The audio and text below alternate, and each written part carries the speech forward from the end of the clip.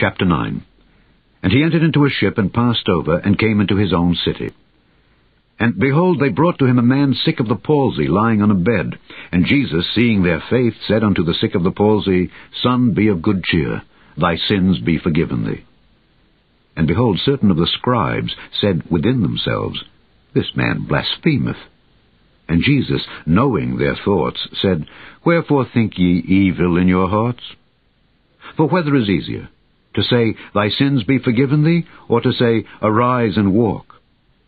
But that ye may know that the Son of Man hath power on earth to forgive sins.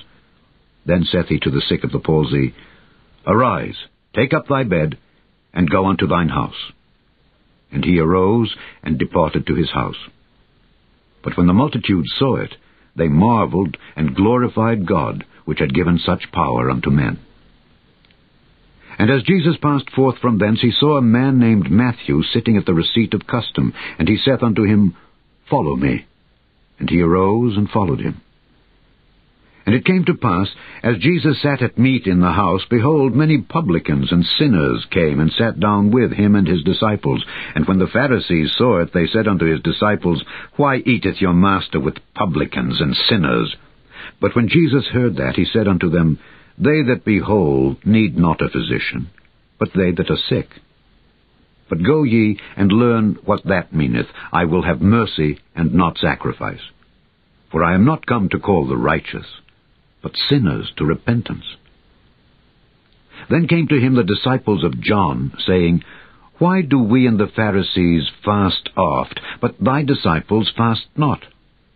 And Jesus said unto them, Can the children of the bride chamber mourn as long as the bridegroom is with them? But the days will come when the bridegroom shall be taken from them, and then shall they fast.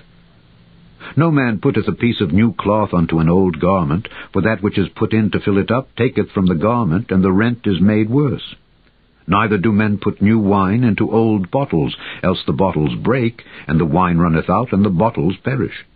But they put new wine into new bottles, and both are preserved. While he spake these things unto them, behold, there came a certain ruler, and worshipped him, saying, My daughter is even now dead, but come and lay thy hand upon her, and she shall live. And Jesus arose and followed him, and so did his disciples. And behold, a woman which was diseased with an issue of blood 12 years came behind him, and touched the hem of his garment, for she said within herself, If I may but touch his garment, I shall be whole. But Jesus turned him about, and when he saw her, he said, Daughter, be of good comfort. Thy faith hath made thee whole. And the woman was made whole from that hour. And when Jesus came into the ruler's house, and saw the minstrels and the people making a noise, he said unto them, Give place, for the maid is not dead, but sleepeth. And they laughed him to scorn. But when the people were put forth, he went in, and took her by the hand, and the maid arose. And the fame hereof went abroad into all that land. And when Jesus departed thence, 2 blind men followed him, crying and saying, Thou Son of David, have mercy on us.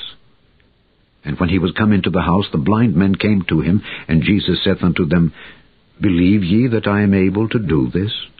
They said unto him, Yea, Lord. Then touched he their eyes, saying, According to your faith be it unto you. And their eyes were opened, and Jesus straitly charged them, saying, See that no man know it. But they, when they were departed, spread abroad his fame in all that country. As they went out, behold, they brought to him a dumb man possessed with the devil. And when the devil was cast out, the dumb spake, and the multitudes marveled, saying, It was never so seen in Israel. But the Pharisees said, He casteth out devils through the prince of the devils. And Jesus went about all the cities and villages, teaching in their synagogues, and preaching the gospel of the kingdom, and healing every sickness and every disease among the people.